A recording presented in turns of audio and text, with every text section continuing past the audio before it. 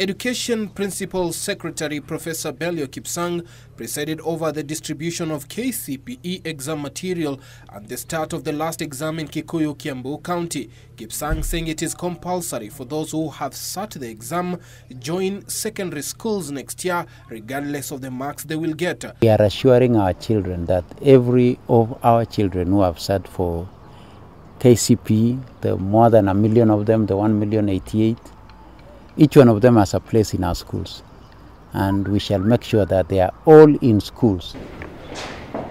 Health Cabinet Secretary Cecily Kariuki, who was in Nyandarua County, noted that 100% transition will go a long way in reducing cases of early marriage among girls. Hii itazuilia sana kama wasichana ambao wanaoleka wakiwa wachanga sana.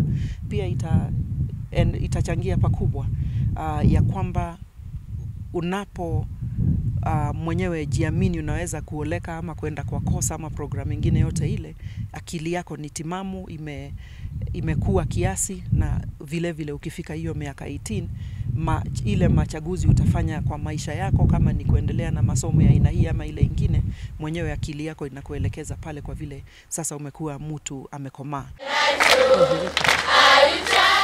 Elsewhere, despite light rains experienced in some parts of the Eastern Region, examination papers were delivered on time. Eastern Region Director of Education Patrick Hayemba confirming all measures were taken to avoid a repeat of what happened yesterday in Mbeere North.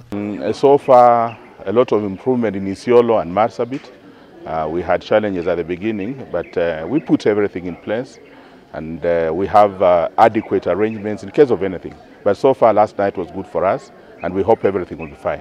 Meanwhile, a section of head teachers in Busia County lamented the bad state of the roads in the region, calling on area leaders to intervene. Suleiman Yeri, Channel 1 News.